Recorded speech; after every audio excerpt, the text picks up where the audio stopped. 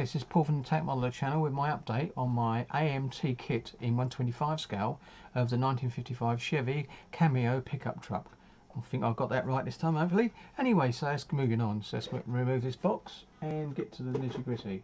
This is the engine. I've actually done some work on it, and where's my little pointy stick? Basically, if I come to about here, we should be able to get a bit of filtration. There we go. Can't get it to focus properly. Anyway, basically there's the air filter there on the top, this bit there, just there, air filter, and you've got the actual manifolds along here. They've got to be like a silvery colour, both sides, and the rest of the engine is basically going to be a commercial red. There are air pipes and various pieces that go on up to the radiator, and also the heating system within the cab come from the frontish area around here and zoom around and go into the body. I'm going to be reproducing those. Also from the actual distributor, I'm going to be running all the leads that go around to the side of the engine, which I believe will go along here. I would have thought they'd been here somewhere, but along here somewhere. I've not seen them on some of the pictures that people have done them that way. Someone can come tell me different, that'd be okay. But anyway, that's the main idea where they're going to go.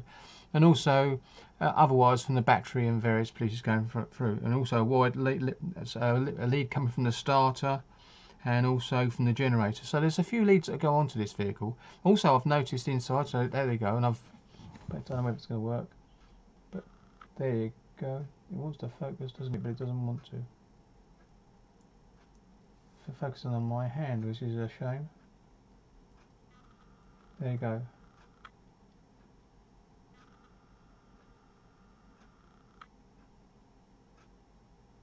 Looking for angles and angles anyway, but basically that's done.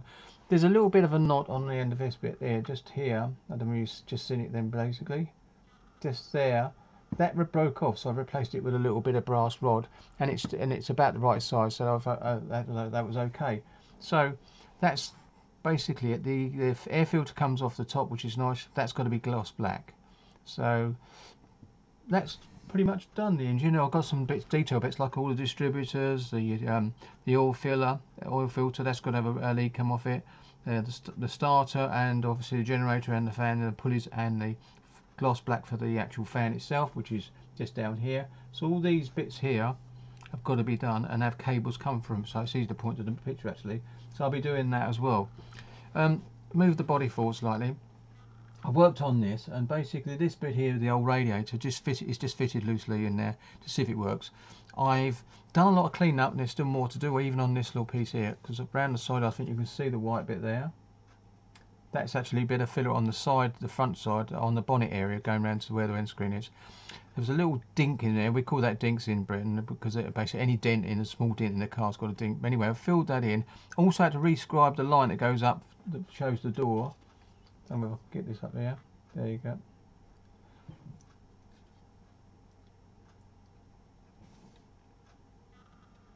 There you go. Oh.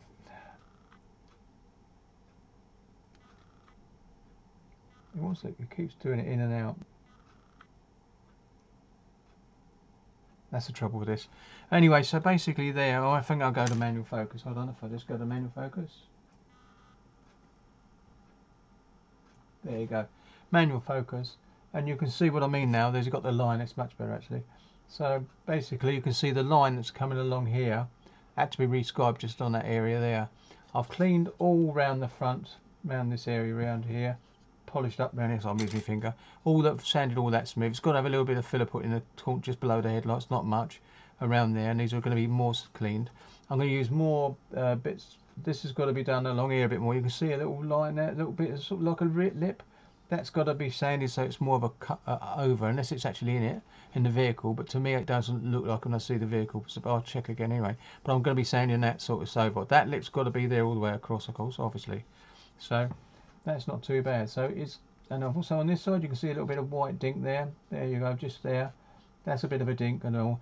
And I filled that in with, and I used Vallejo's white sort of porcelain type filler, they call it. But anyway, so it's got bits of porcelain in, and it comes up very nice when it's done and being white. It will be primed in grey when it's done, and so that'll be okay to check on it. Now inside the body there, I'll take this off now. Inside the body you can see, I think you can just about see some, yeah you can just see some wires there. I'm thinking about marking them on and then basically rescribing them, putting a few wires in there so they're loose to make them look better. They could even be the radiator cables going for the heating, and they just put them there to make it look good, but obviously they don't look good with it because it's not a 3D effect as such. So really that's that bit. You can see that there's the printing inside the cab.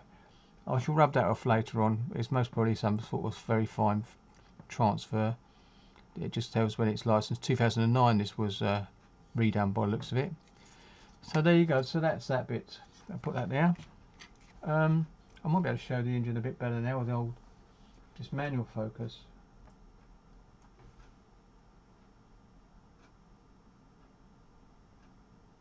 But I think most of you car builders have seen this before. There you go, that's better. Now I think you can see the white, I did the filling a lot better. So quite nice, lovely little unit really. Next thing I've done is I've actually cleaned up a bit and done the actual cab area, the driving compartment is it in other words, and they've actually got some details in here, handles, but they're so flush you wouldn't even know they were there. So I'm tempted to actually look at them closely under a magnifying glass and actually make replicas of them, so to make them stand out a little bit. One's obviously for the window going up and down, and one's to undo the door, I'm presuming that. Gotta be. It fitted quite nicely. I think you can see what I mean, it fitted quite nicely, and I did line it up along the front so I could get that perfect bit, and it fits quite nicely into the cab itself as well. So that's still got some cleaning up to do on that. And again on the front, if you look at that, you can see some wires and that bits and pieces from this box here going down. I feel that's must probably a fuse box of some sort, and some wires running off into the vehicle. A battery will sit over here, and I will also do that, and there's some wires running off that and all. So that's what I'm planning on doing that. So that's that bit. I'll put the radiator back there. The next thing I cleaned up a little bit, not too much, I've got this side to do, but this is the flatbed for the truck itself, and you can see that lovely bit of wood grain in there. But one of the channels I watched recently, and I've been watching him quite a bit, and quite a few others actually of car builders, to get some tips and see how they've been on.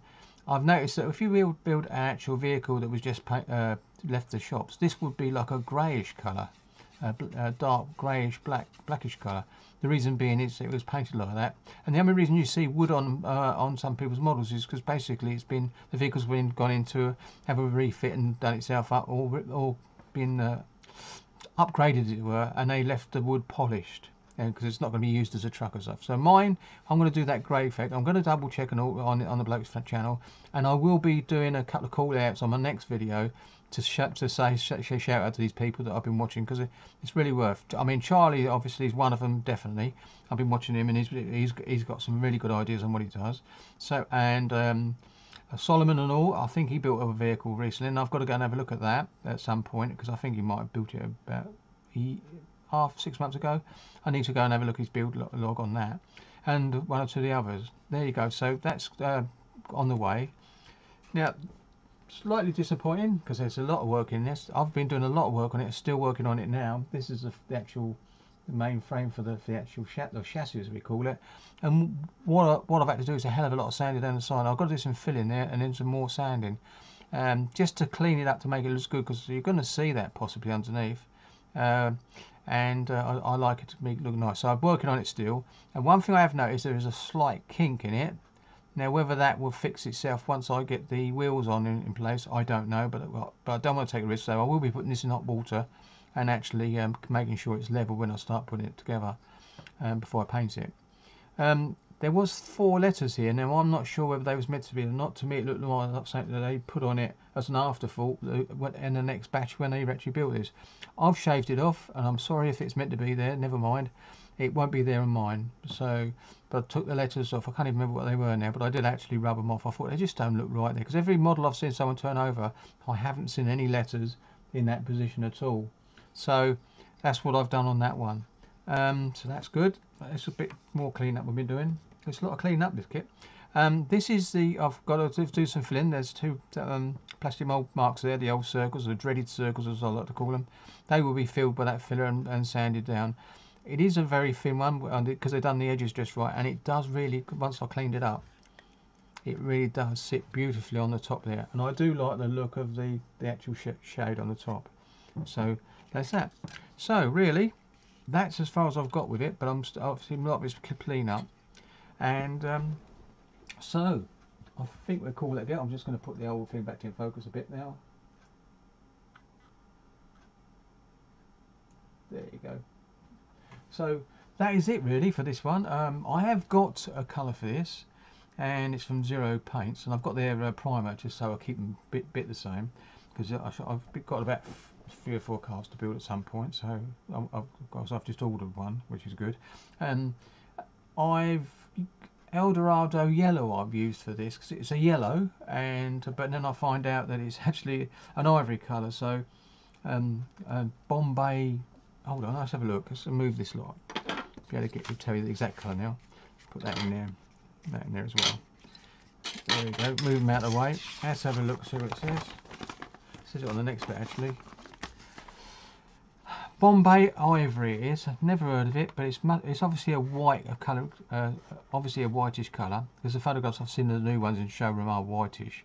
So that's the colour. So, and then obviously inside's all inside the engine compartment's all gloss black, so it says there.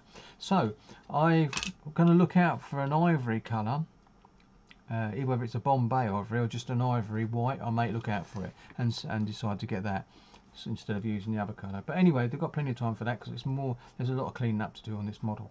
So thank you very much for watching, and that'll be the end of this little short video, and hopefully I'll get it done sooner or later. But here is a process here. If I do that, yeah.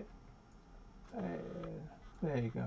That's done it. It's a bit better, isn't it? That's on automatic. So really things are coming along nicely. Pull all the bits out again. Yeah, the things I've been working on, and then the things I'm still going to be working on for a little bit longer. And apart from that, apart from filling that bit on the back side. So really, that is about it then. So I'd say thank you very much for watching, and I'll catch you in the next one. Bye. Happy modelling.